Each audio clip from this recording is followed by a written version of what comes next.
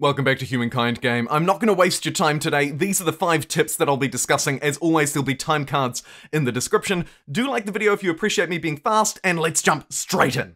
You can see here a hard boundary between the City of Thebes, which I'm currently at war with its owner and intending to take it, and the territory next to it, right? So if I hover over this, this is an administrative center. So Thebes at least has its own territory, and then this border suggests that this is another one. There could be probably another one up here, looking at the size of it. Each territory that is attached to a city will cost you war score at the end of the war, right? The more territories you have to capture, whether we're attached to a city or not doesn't matter, the higher the war score cost will be. So as you're fighting your opponent, it can be really worthwhile to move on to these administrative centers that are attached to cities that you intend to take and literally just ransack it. What that will do is it will destroy the administrative center, therefore detaching the territory from the city itself, reducing the cost of the territory when it comes time to end the war and settle the score, but also actually opening the territory up for you to simply claim a territory and attach an outpost to it during the war. Let me skip ahead and show you the outcome of this ransack and war declaration. Alrighty, so the ransack has been completed, and you can see that this territory is now not owned by them at all. So while I'm at war, I can claim an outpost. Just to really rub it in their face, I'll claim it right on top of where I was, and boom, hey presto. Now this, the territory of Bide, is entirely under my control. It's mine, and it's mine to keep for good. So don't just rely on war score to solve your wars. You can instead pillage and settle as you go. In fact, I can even turn this into an aggressive forward city. How about it, right? Start to build some garrisons on the front line. If I had enough money, I could buy that instantly. And then, of course, instantly wage war on the city and take that down too, right? This is how you reduce the costs of war score at the end of a war, and also ensure that you're capturing and holding territories as you go. It's a strategy that most of us, including myself, overlook, but man, it is useful.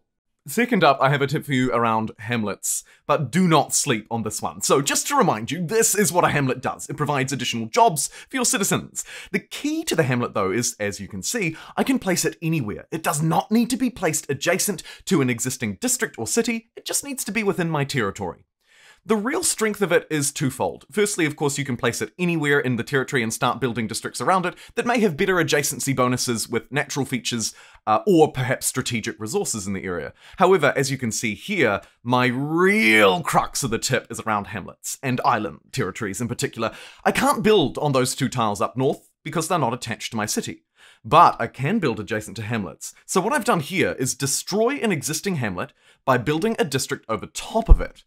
And now I'm going to move up to the next island chain. Boom, there goes my district over top of the hamlet. It's a commons quarter. And now I'm going to select a hamlet again and move up to those next islands and do exactly the same thing. Watch as I place down a hamlet where I wouldn't have been able to place any other kind of district. And now, once it's completed, I can build a district adjacent to it or build a district over top of it. You can repeat this forever and fill out your islands. For this tip, I'm going to take us into the society screen because it's about a civic. There are a lot of powerful ones, especially since Humankind has been updated, but this one I think takes the cake.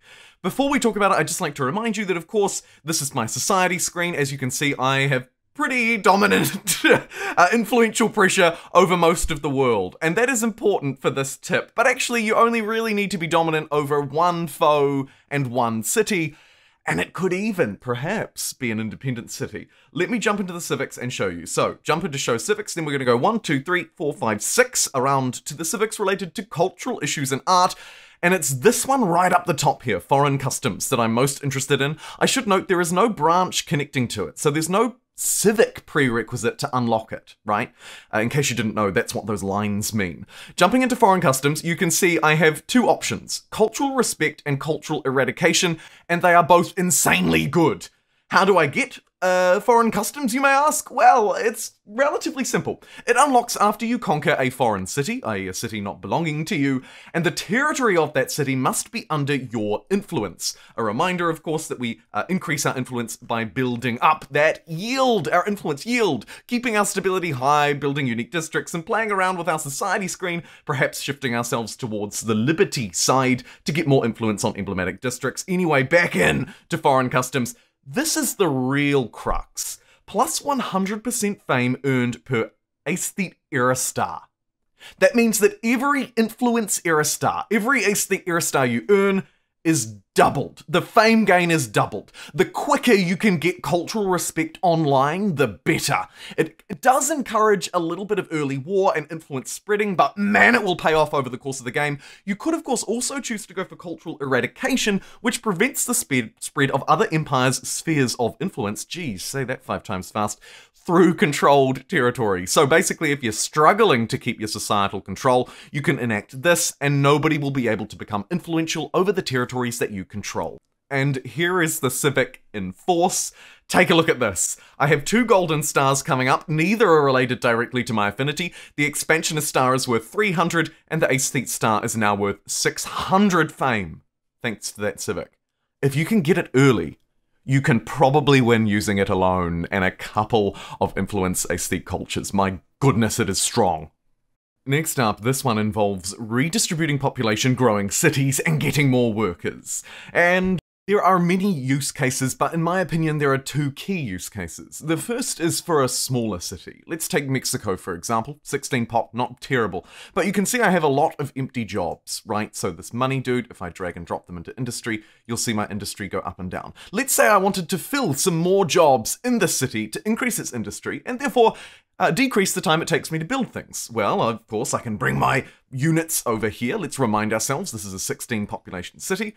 What I'm going to do is disband 1, disband 2. These gunners actually count as 2 population, not 1. They're a more advanced unit. And now you can see I have 20 population and more workers to play around with. Look, we have some extras. So now I can distribute these extras, for example, into industry, keeping everything else the same. And now I have roughly an extra 100 industry per turn, purely from disbanding and redistributing some units and population. However, the fun doesn't stop there. If you are, for example, playing a limited time event or trying to grow a city to a ridiculously large population to complete some of the in-game challenges, you can take this to the extreme. Let's use Victoria, a 172 population city. Now, first and foremost, of course, I can build units in my other cities, like I'm doing with these ones, and send them across to Victoria and disband them, right?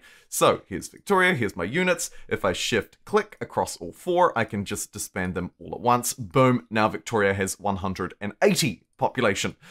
But the fun doesn't stop there, because don't forget you can also send populations across the sea. You might notice I have a lot of boats here. That is not by mistake. Take a look up here in Flee, for example, where I've decided I basically want to redistribute the population of the city in its entirety. What I'm going to do is just shift-click a whole load of boats, and as you can see here, I'm already playing this out. Here are some more populations from the city of Flee. Look at them all going. Watch as I disband, let's say, I don't know, 10 cogs. Look, these 2 are in range as well. Let's do them. And let's do these 2 as well. There we go. So that was 14 cogs. Oh my goodness, we can make it 20 plus 2 gunners. Brilliant. Alright, so we'll just disband all of them. You can see I have more here to go. And we've disbanded them into the city of Grow, Grow, Grow, Grow. And then, of course, using our influence, we can absorb Grow into Victoria. And just like that, through some clever redistributing of populations, look, here's some more. I've managed to boost Victoria up from what it was at a 170 population city. Now, thanks to redistributing my populations through units, and of course merging the city of Grow, right, the 2 key ways to redistribute populations, you can see now that Victoria has indeed made it up and well above